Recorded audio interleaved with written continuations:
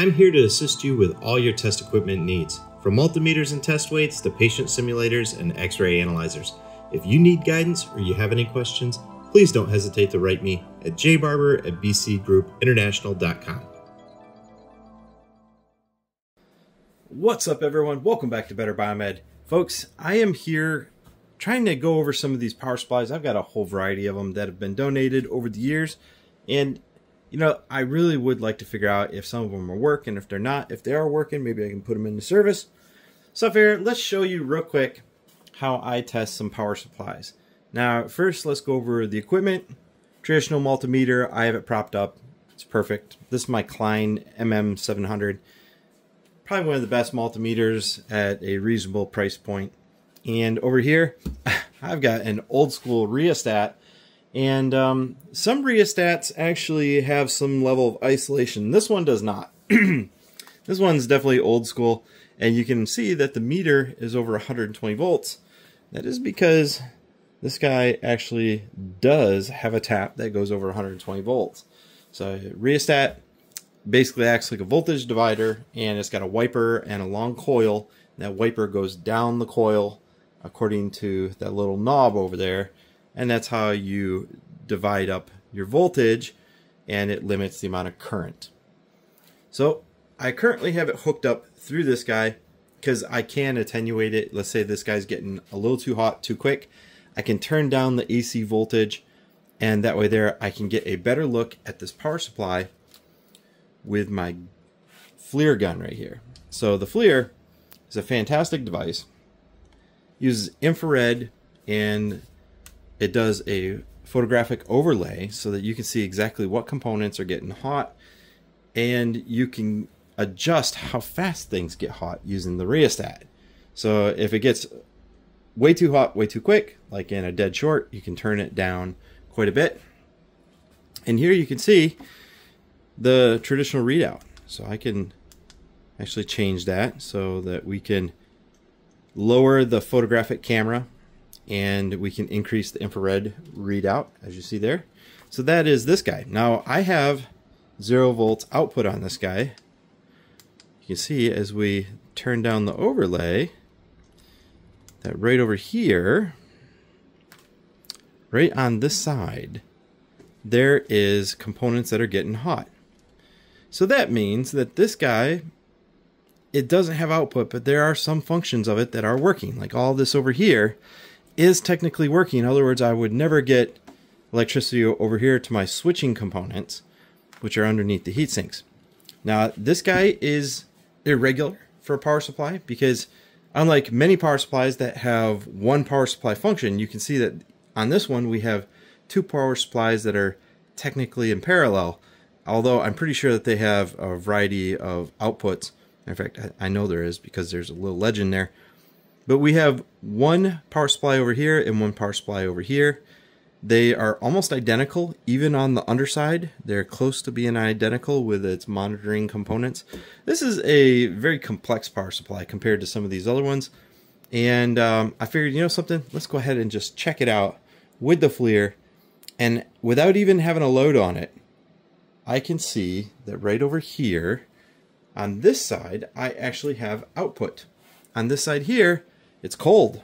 Matter of fact, I can't even really feel that it's getting warm over there. However, you can see that it is giving off infrared radiation, and this entire side over here appears to be active. I still have no output, but it could be waiting for both sides to have output, or this side could be dragging that side down through short prevention, overcurrent protection. But anyway, I figured it was a really good demo, and in doing so, let's go ahead and flick this guy off. We'll disconnect my AC, and let's see on the FLIR. Come on, buddy. There we go. Let's take a look on the FLIR at how a normal power supply will heat up. So this guy should be very much so cold to the touch, and according to this legend, common is pins 4 and 5. 12 volts is pin 1. So there's pin 1, there's pin 4 for common, and we'll connect that AC up on this side. Now, this guy here has 3 different voltage rails. So I have a negative 12 rail, I've got a 5.1 volt, and I've got a positive 12 volt rail. So all 3 of those usually need to be checked, and before I sell any of these devices, any of these power supplies or anything online, I do check them. So here we go.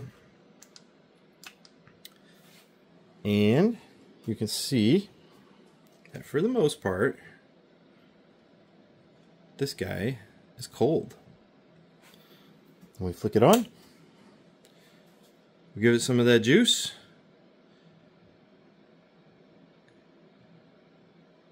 And it is definitely picking up a lot of infrared. You can see it really quickly. And you can adjust the sensitivity up and down on this guy. So you can see I definitely have some heated components over here. And over here, what about, yep, right over here near the power output side on the filtering caps. Now this power supply is functioning, and I get it that the overlay is not that good. You got a little bit of parallax between the 2 cameras. You got an infrared camera, and then you got the photographic camera. And the visible light spectrum camera and the other one, because they're not exactly in the same spot, you have something called parallax, which means you're looking at it from this angle or from this angle, and they never match up perfectly.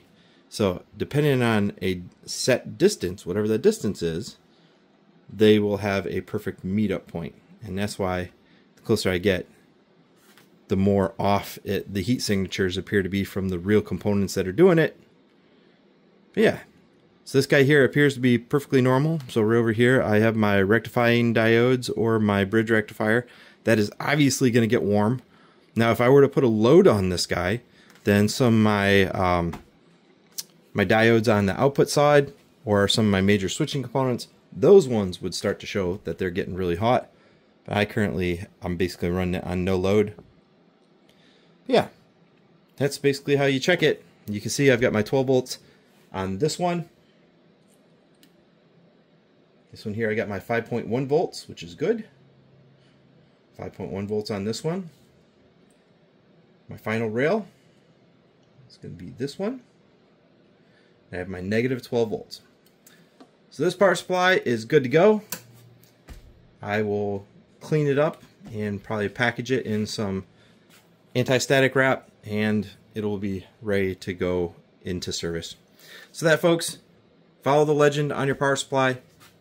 I generally use a rheostat or an isolation transformer when I'm testing these, and that's just for safety reasons. The rheostat just gives me a luxury of being able to turn down the voltage in case it does have a short. That way there, the FLIR can help show me where the short is in short order. And if you have a series of power supplies and you're trying to figure out which one is working, which one's not, I'll tell you what, one of these FLIR guns, fantastic. This one here is an HTI HT19 thermal imaging camera. I'll leave a link down in the video description so you guys can take a look at it. Pretty cool device.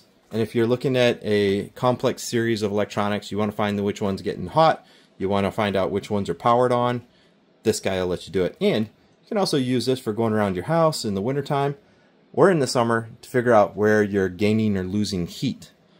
Pretty cool that I can take a look at all my windows and whatnot, and I can tell exactly where my energy is leaking in my house.